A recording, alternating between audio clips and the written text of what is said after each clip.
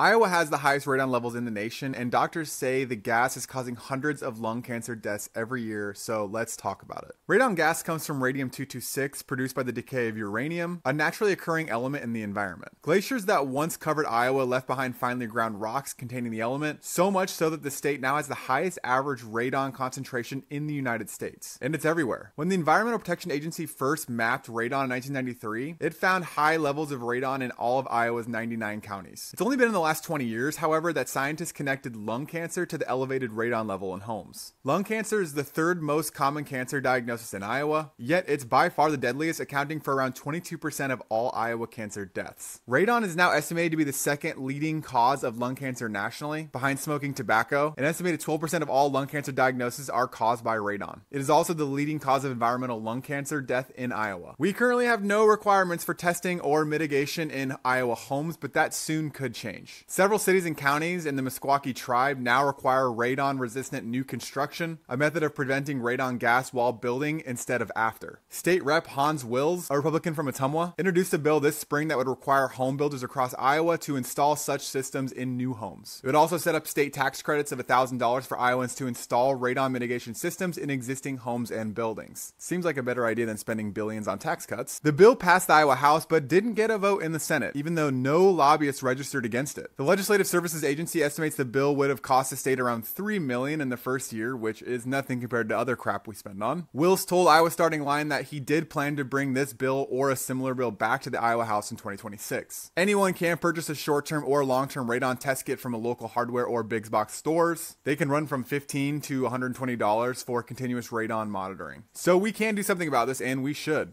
Read more over at Iowa Starting Line. Thanks for watching.